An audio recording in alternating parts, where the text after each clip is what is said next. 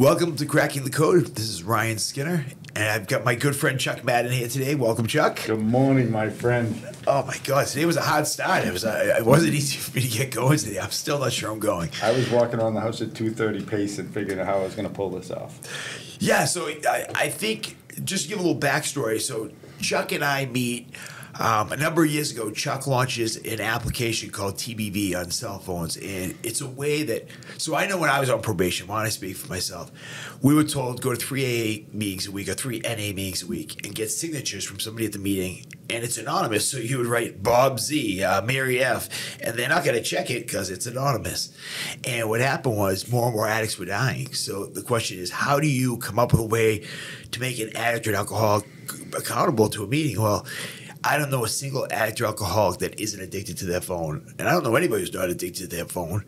And so by putting a phone with something to track where they're at and to give them access to all these meetings and all these online resources, it was awesome what you came up with. And when you came up with that and you were launching it, Vin Piro, who's a good friend of both of us, and that's how we met. Vin's the chief of probation out of the Woburn Courthouse in Massachusetts.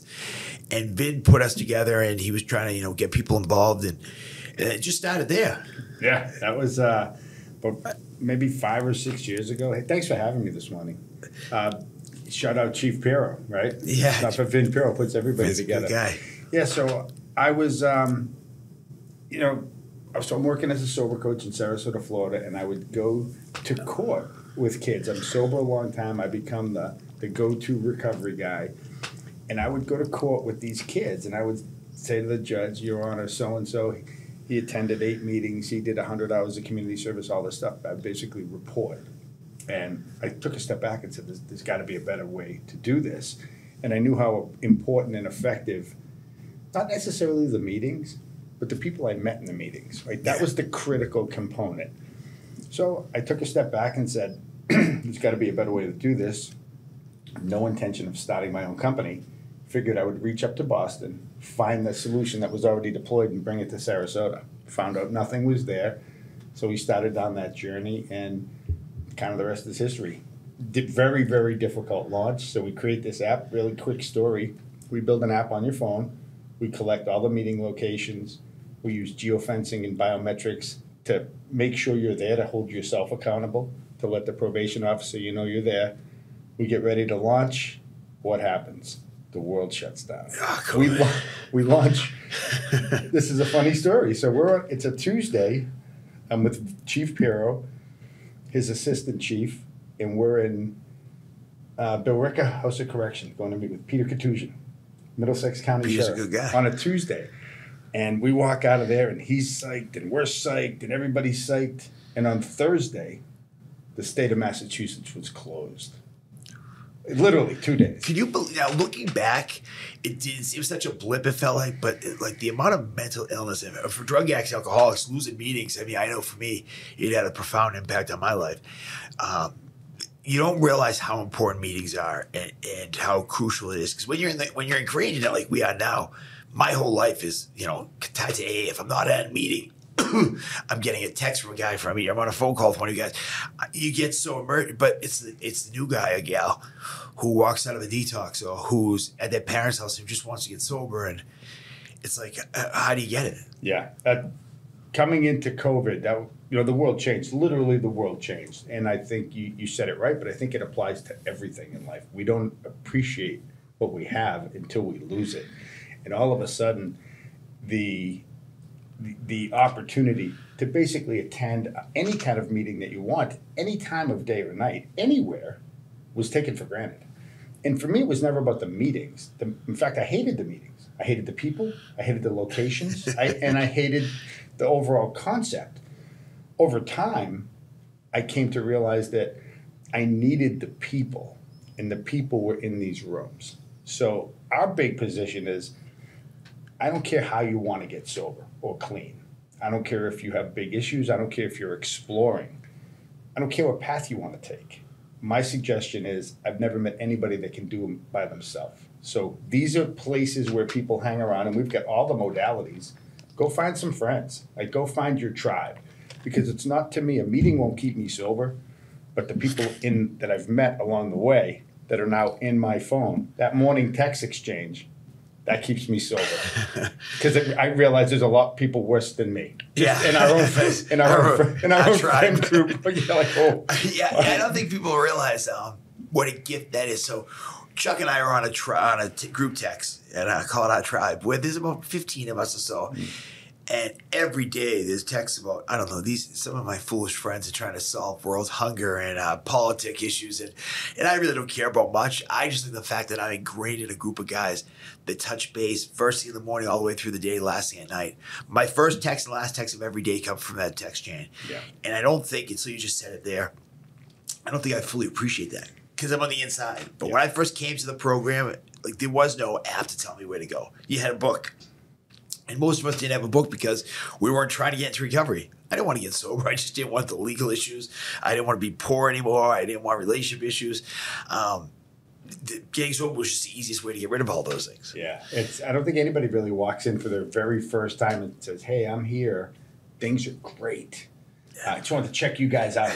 Right? That's not how it works, right? There's a coercive element to finding your way into recovery, I've found. And it can be your family, it can be your friends, it can be a boss, co-worker, the cops, Chief Piro, Bobby, who was on a couple of weeks ago, right? We know him from all sides, the emergency room, but there's usually an outside influence that initiates that process.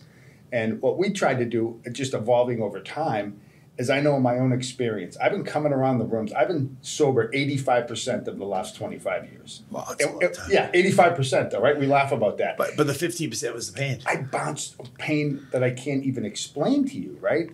That first 10 years I would come in and out.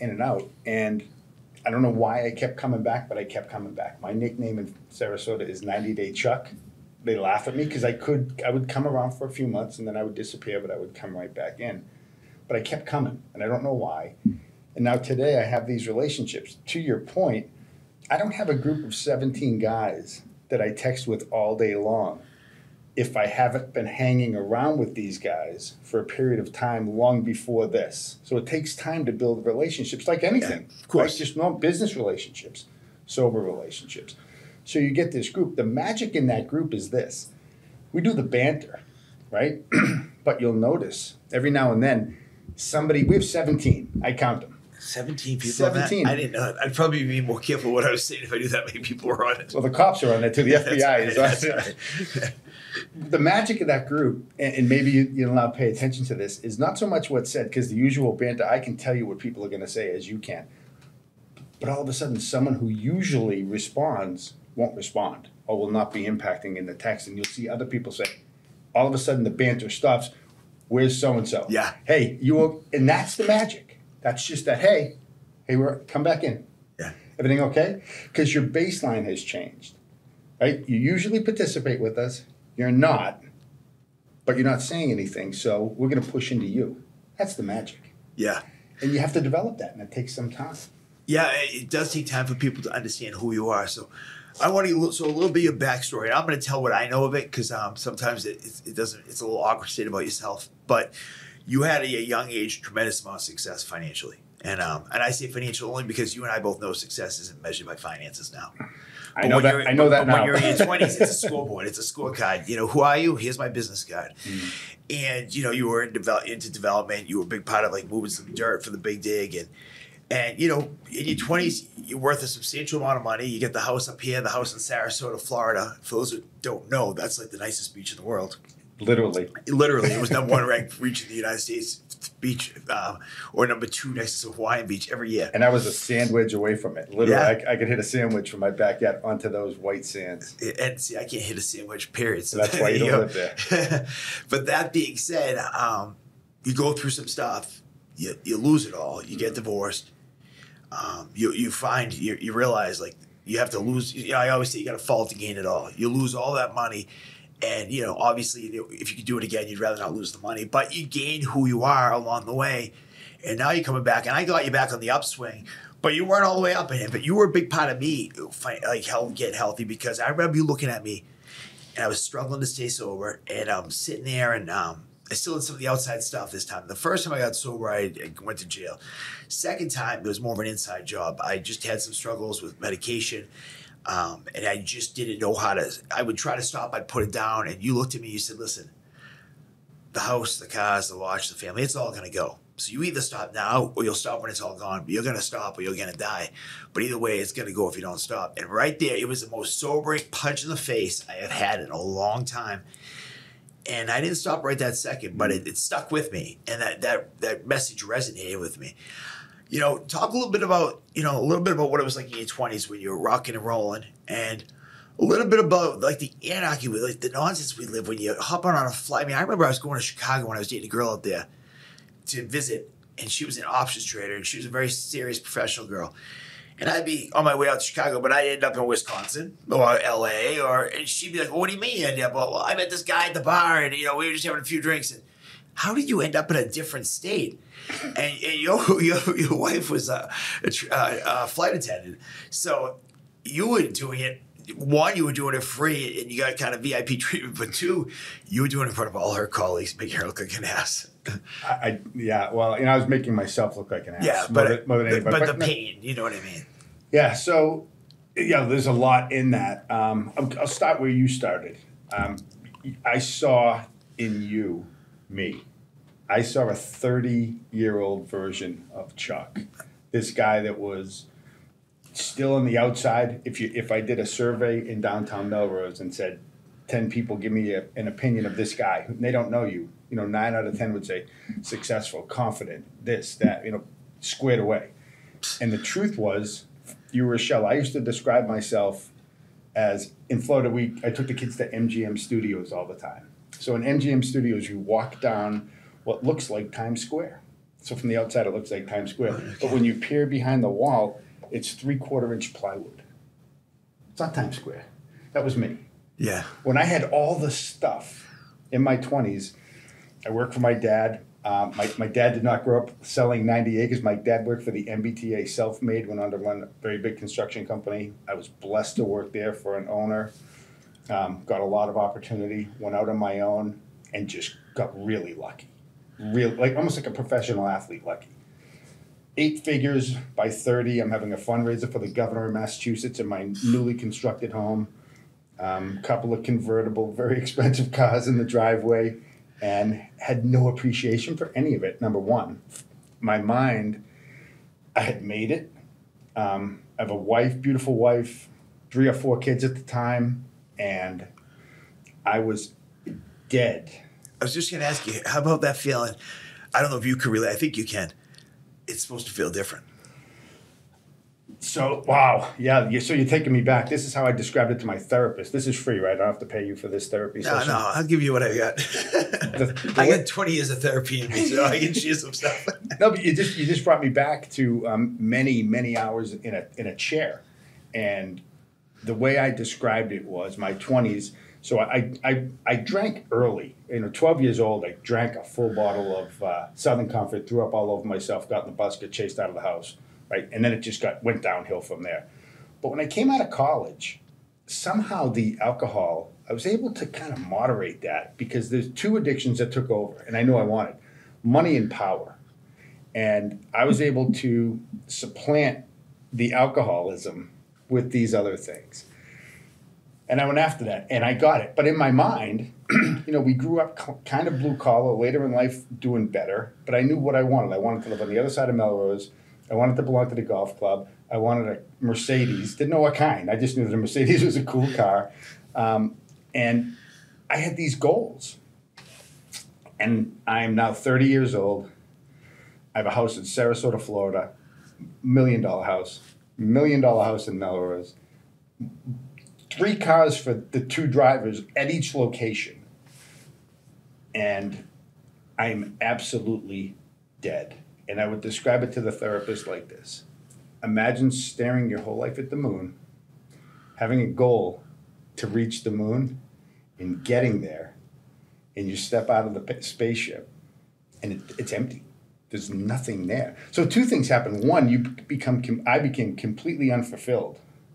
More importantly, I lost the ability to dream because my mind turned on me. My mind said, you don't even know what you want. That's what you wanted. Here you are, and you feel worse. And that's where the booze really took off. It's funny you said that. So when I was graduating college, I wasn't living at my parents' house because me and my dad had a disagreement. My father, we'll put that mildly. Here's what that looks like. Yeah, I'll tell you what that looks like. Big Tom said, take what you can grab and get out. And I said, well, I'll be back tomorrow for my Irish stuff. luggage. Here's he a said, glad bag. I go, I'll be back tomorrow for my stuff. He goes, this is my house. You're not coming back. And I was big. I was a pretty muscly kid, but I was afraid of my dad. Always. So my father, I said, Dad, can I move home? He said, sure. 7 days a week. You're not allowed to drink while you live under my roof. You drive your mother's Volkswagen, give me the BMW you bought because I just don't know if you bought it the right way. And you got a 10 p.m. curfew. And I did it because I respected my dad for a year. I lived there and I saved. I bought a house at 20 years old and I was all the outside stuff. And because the same thing, I wanted never to be poor again. My mom was a housekeeper. We were poor, but I didn't want to be like blue collar where my spouse would have to be scrubbing toilets. And there's nothing wrong with that. I mean, my mother was happy. I used to say, how are you so happy? And she'd say, because they're going to come home and the house can be so clean, they're going to appreciate it. And she had such an appreciation for that. That's where I get my work ethic from. My mom was the hardest worker I've ever met. Even now, she's raising helping my sister out a lot. And my sister's son's 3 years old. And my mother does a lot. And she does it with a smile, and she's okay with it. I think what you nailed was, though, that for me, it was the same thing. Midway through my 20s, I'm having success. By the end of my 20s, my mid-20s, I had a lot of success.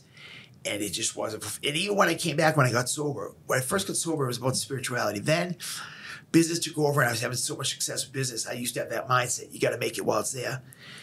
And then one day it hit me. I'm like, it's coming in. God willing, if I have faith in anything greater than myself, it's going to always be there.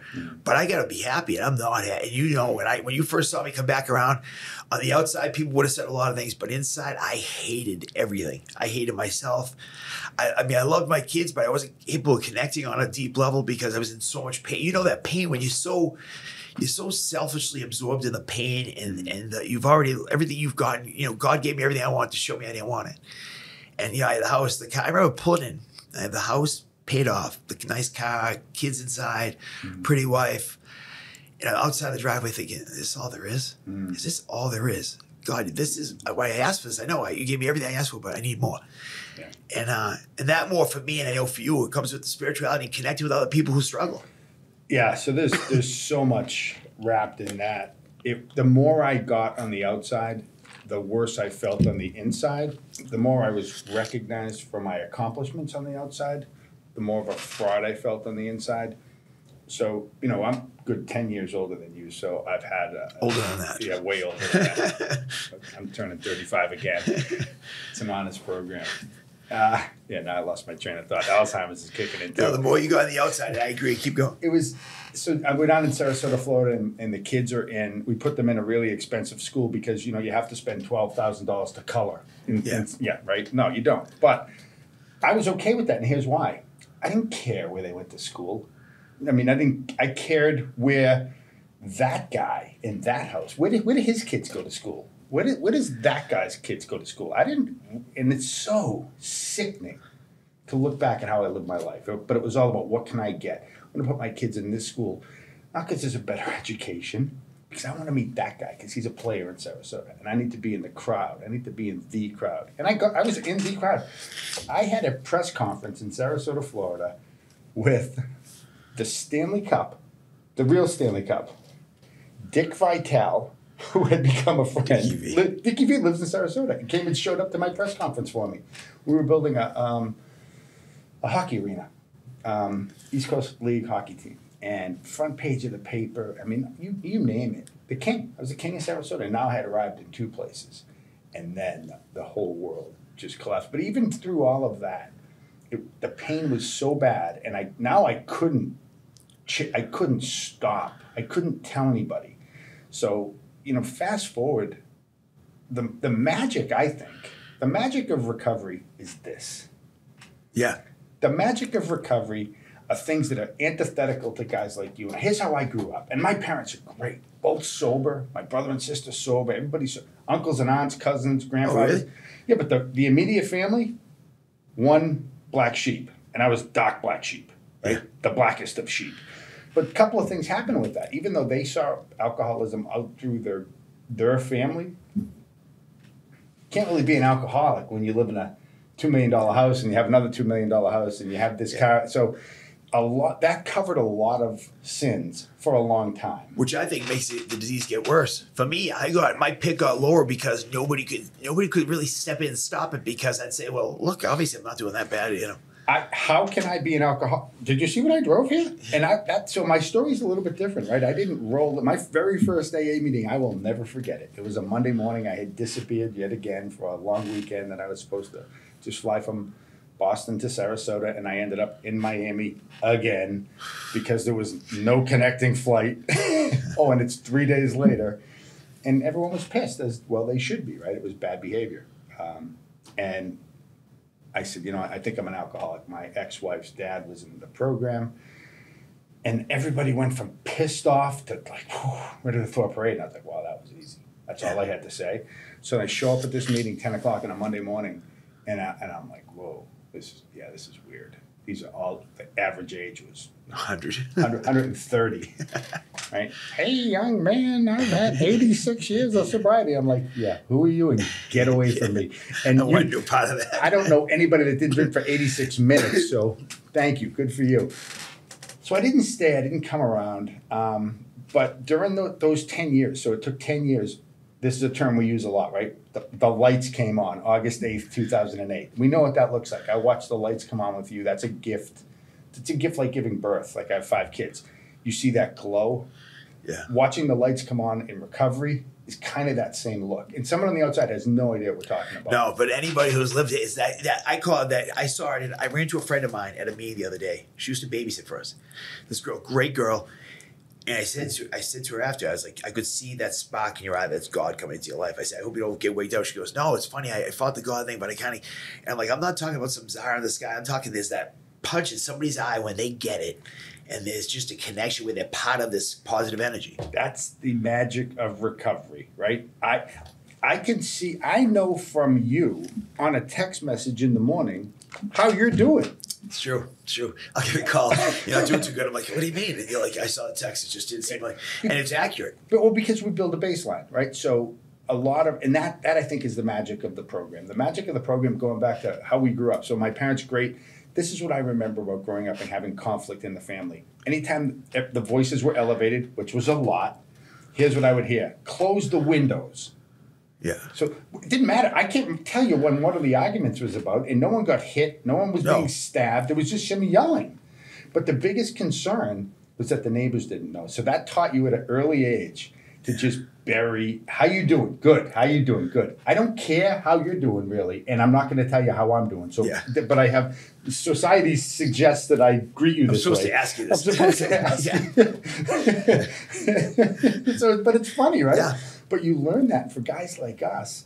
At some point, it's like hiding Taco Bell under the couch in college. After the first night, it might not smell. The second night, but after a few years, you're going to have rats and cockroaches, and it's going to start to smell. Well, that's feelings for me that we've stuffed down.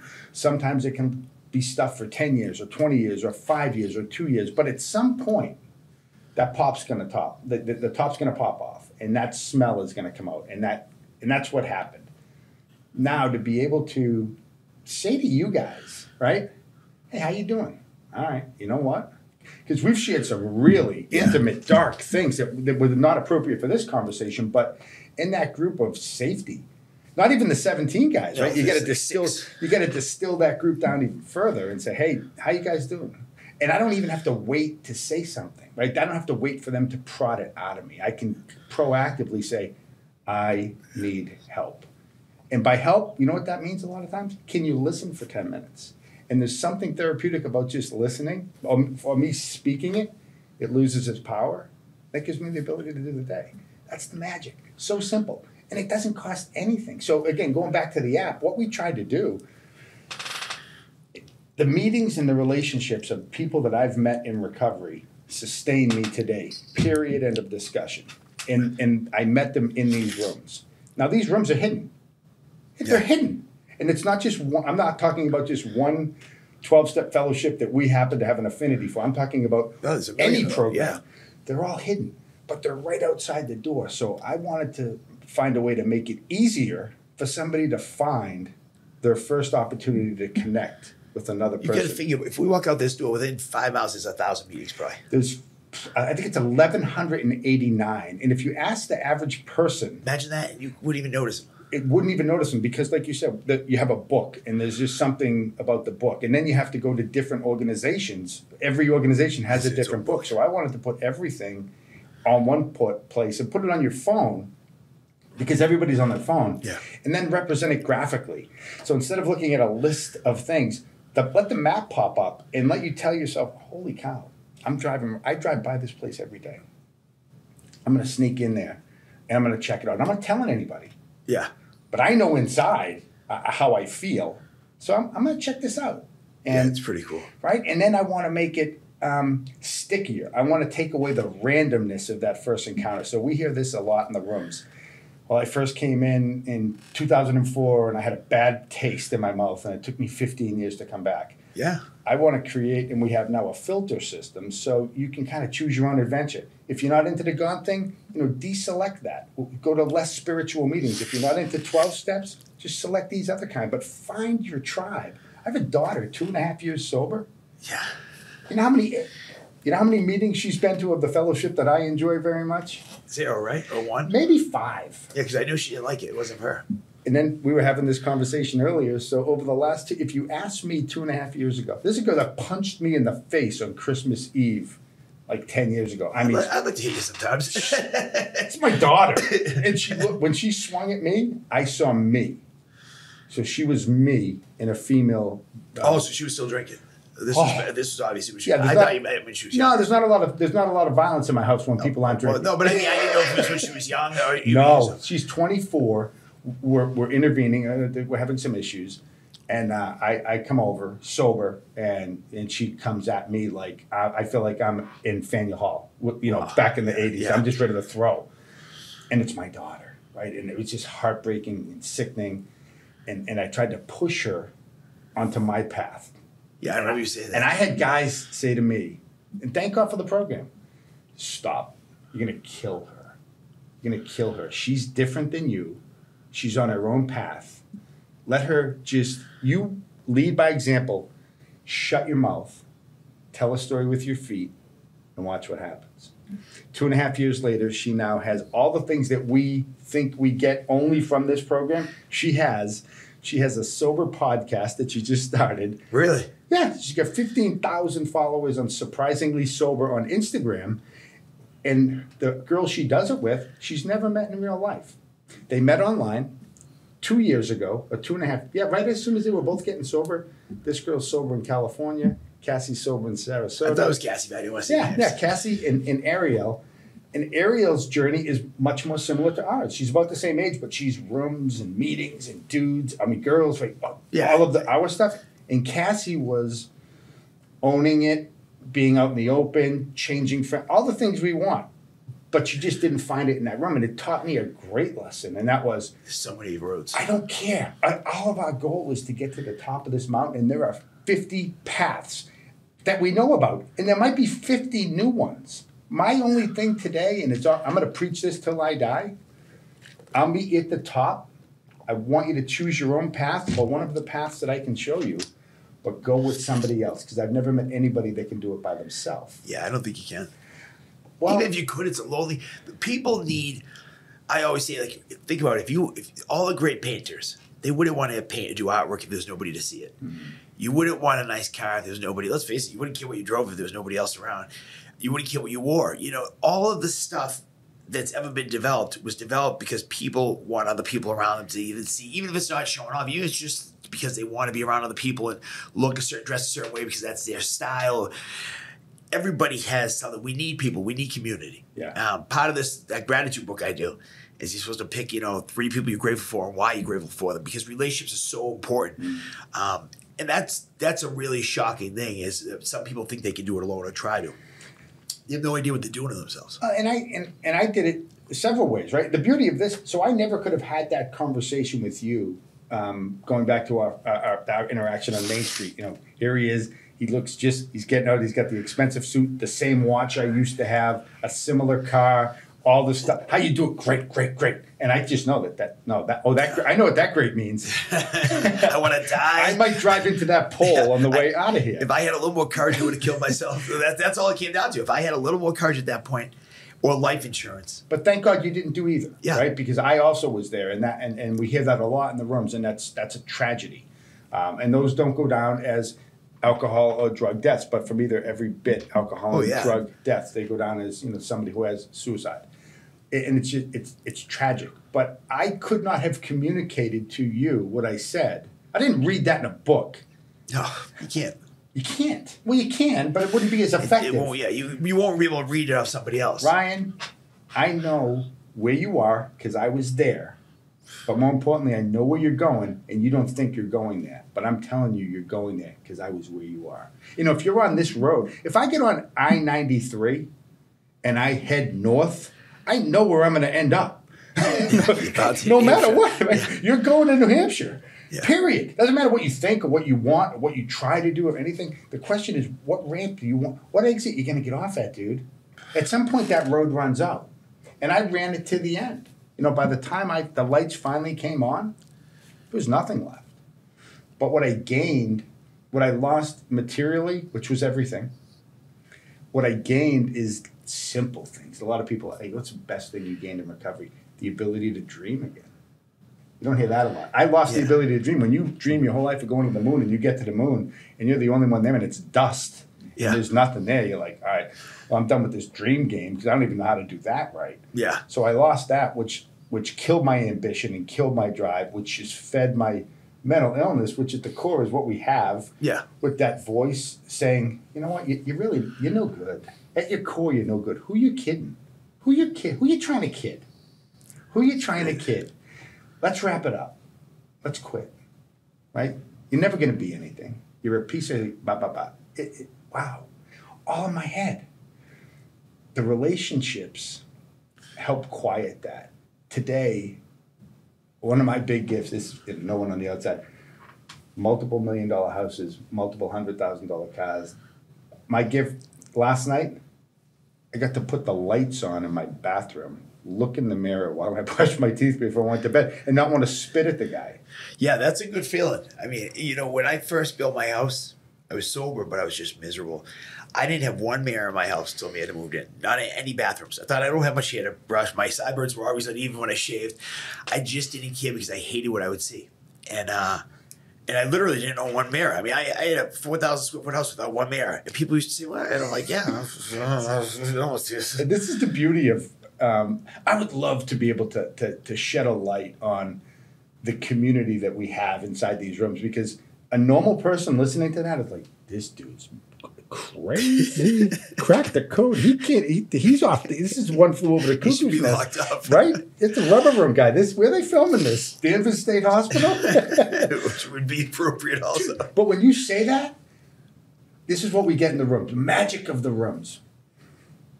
No matter what story you're telling, there's some dude in the room nodding his head because he knows exactly how you feel. Yeah. I was 43 years old before I shaved in a sink. Yeah. I shaved in the shower because I couldn't look in the mirror. I built my house, and I walked the electrician around, same giant house. I said, I want dimmer switches in all the bathrooms. I had mirrors, so I wasn't as psychotic as you. But I said, I want I was single at the time. I want dimmer switches. We typically don't do that in bathrooms. I go, put dimmer switches in the bathroom. Because I wanted to put the light down as low as possible because I didn't want to see myself. So here's a question for you. Now, obviously, you lose everything. You start TBV, everything gets shut down right after with COVID. I've had the privilege of watching you, which wasn't a privilege. It was hard to watch you go through a hard time. But I've also seen you start climbing back, and I see your business, both your businesses get better. You move dirt. I don't understand anything about moving dirt. I'm not a guy who can hang a picture on a wall. You know what I mean? I'm the kind of guy that goes and gets the deal. I'm not driving the equipment, kid. I wouldn't even know how to move dirt though. But you're moving dirt. You're helping them build up some of the gas stations around, like the waterfront, because obviously the water levels and global warming that apparently people think isn't happening, but water levels seem rising. I'm all about it now. Yeah. Bring it up. Exactly. Global warming, terrible. All about it. But I actually do believe in global warming. But that's another episode. Yeah, that's another episode. But that being said, you're coming back. What do you think the biggest thing you did between last winter and now is? Partly, that's a true statement, right? I built a tribe, so I came up here full time, basically back in November, ended a relationship, a recovery relationship, picked up a 10-year medallion, and I hit an emotional bottom in recovery. What that looked like for me was I had done well. Recovery had worked for me. The obsession to drink is long gone. I help other people. I have a healthy family. I've made my amends. I'm outwardly successful. But then the demons started to creep back in of, is this all there is? Remember, you used to have this and now you have that. And then I started to do this, which I hated. I started to get jealous. Look at what he's doing. Look at what he's doing. Look at what, and then I started to get angry. And that, so to answer your question very, I think simply is this. Every problem I've ever had, once I was able to get physically sober, manifested in my brain. So I had to find a way to manage my thought process. And I do that several different ways. I regularly attend meetings. I have a deep connection of guys both in Sarasota and Boston that are in recovery that know my baseline. So when they look at me or they see a text message, and it's not just the little groups of 17, it's literally everywhere. It's my family now. It's everywhere. So I'm honest. How you doing? Not good. I'm not doing good today. I'm not doing good today. Okay, what does that look like? Well, I don't know. Okay, well, let's talk about it. So I do a lot of journaling. Meditation has become a big, big thing. I've cut news out. So what I realized was I was this news junkie. So 24 hours a day, I would have the news channel playing in the background of just, there's never a good, no one's saving puppies on the news anymore, right? Every story is just tragic. Yeah, Trump this, and Biden chaos, that, and half of it, and it made up, right? But it's just this incessant noise of crap. So that's what was going in. And that was feeding my mind is a river of basically thoughts. And it's an algorithm. It was explained to me that your brain's an algorithm. So when you pause on something negative, your brain says, he wants more of that. It doesn't know why you pause. It didn't know you paused because you hate that. It just knows that you spent more time on it, so it feeds you more. So it was this spiral of death. And I was able to stop that. I was able to institute some mindfulness. Most importantly, I was able to get the journal, see what was going on, realize most of my concerns weren't real. They were thoughts. I was feeling guilty about something, or I was projecting doom and gloom next week. But it was never, none of it really happened. And not right there in the spot. And there's the magic of the journal. And this worked for me years ago. I was able to bring this back. I can look at my own words. You can tell me everything's going to be okay. And I can nod you and shake your hand and give you a hug. But when I read my own words in a book, this is the worst thing that's ever happened to me. And then 2 weeks later, go back, and I don't even remember who was this person and what was that issue? And I was what? There's two things you shared with me that have really had an impact over the last year, especially. Like over the years, it's been good. But one thing was the journaling. Because I was going through some stuff with work, and I started having old fears pop up. And I wrote them down. I started going back, and I'm like, I thought that was happening. But I had the week after, I had my best week ever. Or whatever it was, there were different things that I would see in my own writing that I was waiting for the ball to drop, and the ball just didn't drop. The second thing was this, and this is probably the most important thing for me. Move a muscle, change a thought. Every day when I get lost in my head, which happens once a day, I go work out. I don't care what it takes. I blast through a workout, and then suddenly I'm a different guy. Yeah, and that was given to me early recovery, right? They teach you stuff, and you look at them like, I'm going to stab you in the throat. I'm in so much pain, and you're telling me to stop getting the newspaper delivered to my house, to walk to the gas station to get the newspaper. I'm going to kill you. Saved my life. And here's how it looked. I was really struggling, and he said, tell me your morning routine. What time are you struggling? As soon as I wake up. Okay, what's your morning routine? Well, I wake up, I have coffee, I read the newspaper. Stop the newspaper. Why? Stop the newspaper, walk to the store and get the newspaper. Change my world. Move a muscle, change a thought is what he told me. And it didn't have to be a recovery muscle. You can go to the gym. Yeah. There was just something about putting on a hat, brushing my teeth, walking outside. I heard a bird. I saw a person. I made a contact. Somebody smiled. The world was functioning. But if I stayed in that room with the shades drawn, reading crap from the newspaper, no wonder I felt like shit. I'm sorry. No, I curse all the time. You know what? I haven't cursed one time. I didn't know that was a rule. We could start over. So that move a muscle, change a thought. And there was a lot of dark days this winter, which I've shared with the group, where some days the best I could do as a functioning adult was get up, go to that 10 o'clock meeting, and run right back home and crawl in bed and just hope that the next day was going to be better. And that has worked. I don't suggest that as a long-term solution to anything, but I was able to make those phone calls, and guys would call me, and bringing in the mindfulness. So the old day was just like you. It was the gym. Now I get on the bike. Now I get into these mindfulness podcasts and I put healthy things into my brain. I do meditation.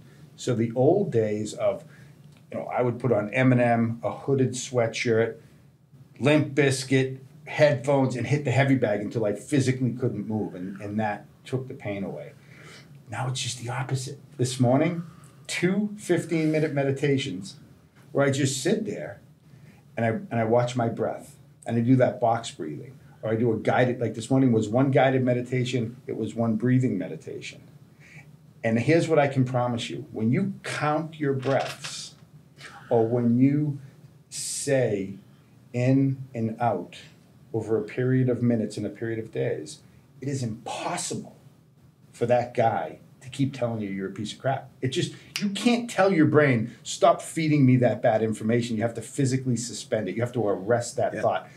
And mindfulness and meditation and that has taught me how to do that. And that's just been magic for a guy who can't sit still.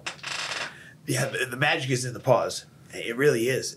But I think for a lot of us, I have to pause, replace with something, work out with this and that. Now, I do try to implement meditation every day now. For a while, I used to do it every day, nonstop, like different times. Then I went 5-6 years without it. And all the things that gave me success, I got away from it. And now I'm back to meditating. I'm not going to say I do 15 minutes. I'm knocking out like 8 to 10. But if I'm doing even a 5-minute meditation, just something to stop, to get caught up in my breathing, or my thoughts on go. Because if you're thinking about in, hold, 1, 2, out. You can't think of anything else. You can't. But it's funny how if I say this a lot, if I was 7'4", I'd be in the NBA, but I'm not. If I took all the suggestions that were given to me early on, I'd have 23 years of sobriety. I'd be probably north of $100 million in wealth. Maybe I'd be the president. Yeah, I don't know. I'd be different, but I think I'd be happy too, right? I'm a stubborn guy. Meditation was introduced to me in that first year of recovery, when I still had the fancy cars and the fancy houses, and I thought all of these people were nuts, and I was only going to keep the house good. I was going to, put the fire out at home. Get the pressure off. I'm just here for a little while, guys. Don't get too close to me. I ain't hanging around. But thank God you have a place to go. Guy introduced me. He said, "There's a place in Western Massachusetts where they have retreats, Vipassana retreats, 10-day meditation." 10-day what? I couldn't meditate for 10 milliseconds. Well, explain this to me. Yeah, it's a 10-day silent retreat, and it's free. And here's why it's 10 days. Most people don't meditate, don't continue to meditate. And this is normal people, not just recovery people, because they never do it long enough to feel the benefit. And there's some magic about 10 days. And he said, it's going to be terrible. Might be the worst experience you will ever have in your life for 6. Good advertising. No, it is. Because he sold me 6 or 7 or 8 days. But then it will switch. And then you will have a euphoria and a benefit, which will always bring you back to this. And that's why we do 10 days. Now, I didn't take that advice back then, but I knew, because my recovery... You want to know something funny? My buddy Kevin the vet, who's a client of ours and one of us, he does 10-day retreats all the time, silent meditation, silent retreats. So, and it's funny but he's kind of crazy. Well... A different version of crazy. But it's funny how the same things kind of recycle themselves. That's been my experience in life, right? Things that I'm supposed to be doing keep manifesting. They keep showing up. So at some point, Bruce Almighty, I wish God would only send me a sign, and he's running over signs. Stop, don't go, bridge out. I wish there was a sign. Boom, drives off the bridge. I know what that feels like. That was me. This can't be a real sign. So now fast forward to 2023, or 2022, I signed up for the 10-day Vipassana retreat in Western Massachusetts.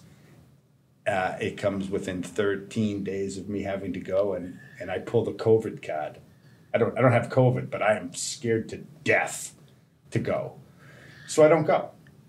I've now signed up for it again. I was approved to go back, and I I still have 15 days to cancel if I decide to, but it's scheduled for October.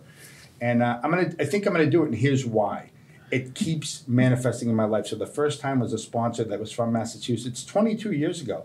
And every few years it would pop up. In this latest app that I'm doing, this dude has been on 2 full years, not together, not continuous, of silent meditation. And he claims that the Vipassana at this particular location out in Western Massachusetts was one of the things that really changed his life. And he's not an addict or an alkie. He's just a guy who touts the benefits of stilling your mind. Yeah.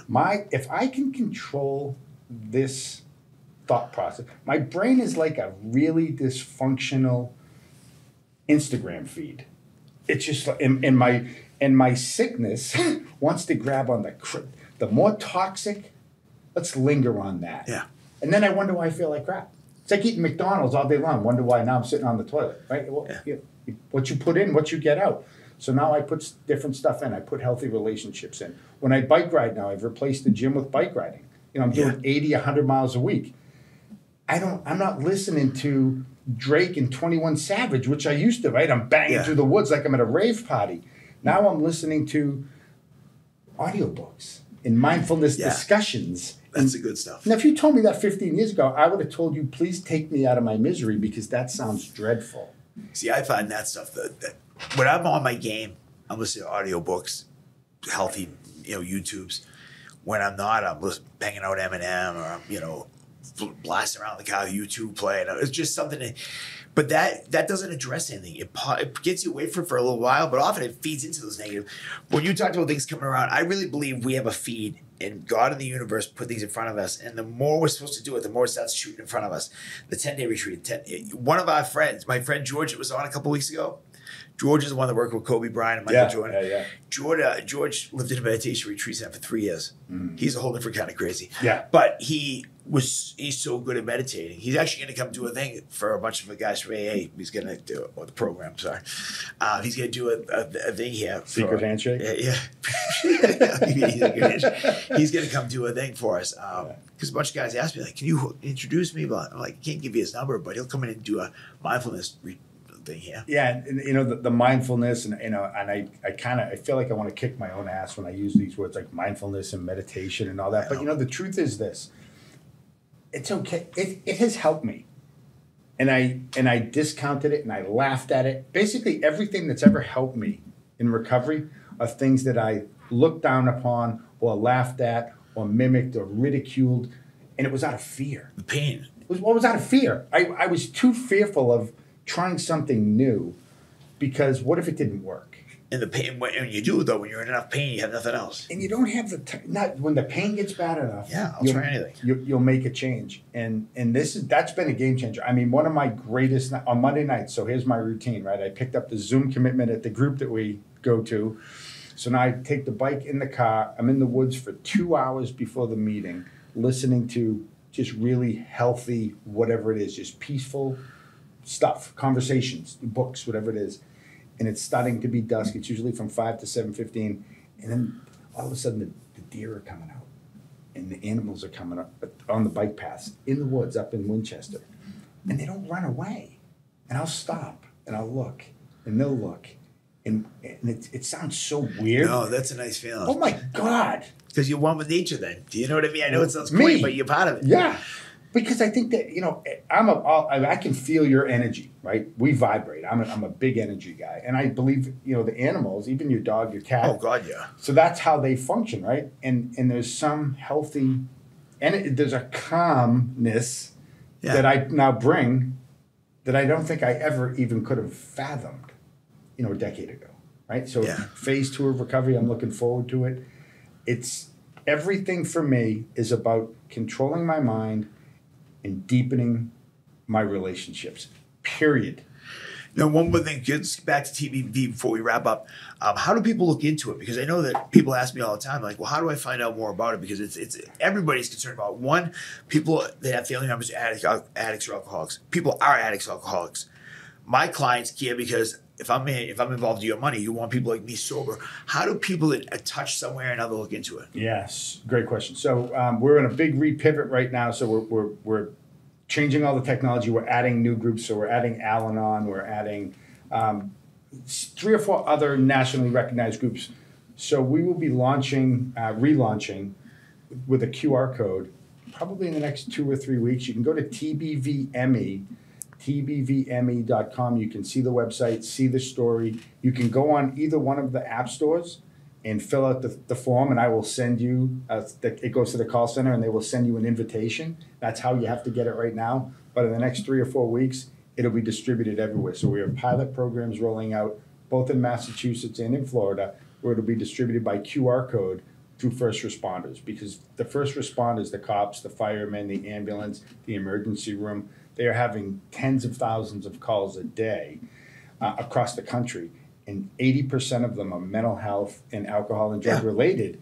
So the cops are now trying to leave that interaction with some community resources. So now you can scan the QR code. Now I know that you're not going to throw the pamphlet in the trash. I know you're not going to throw your phone away.